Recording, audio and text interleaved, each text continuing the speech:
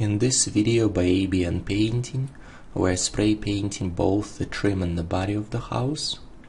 We already finished all preparation work, power washing, fixing cracks and holes, and now we're finishing up with masking. To prevent the overspray getting on the roof while we spray paint the trim, we used 1.5" tape that we applied to the inner part of the shingle, and then we ran another piece of tape and applied it to the side of the shingle. And we covered the area next to the edge of the roof with tarps.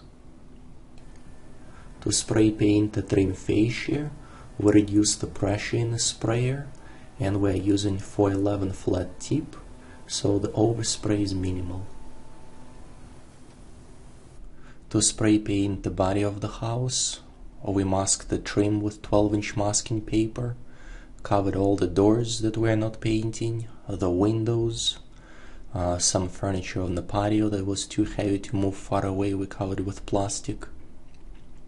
We covered the concrete right next to the house using 12-inch masking paper, and then covered the rest of the area using tarps. On the front of the house, we covered unpainted brick that we're not painting with 12-inch masking paper, put the tarps on a concrete next to the area that we spray, and we're using 413 flat tip to spray paint the body of the house.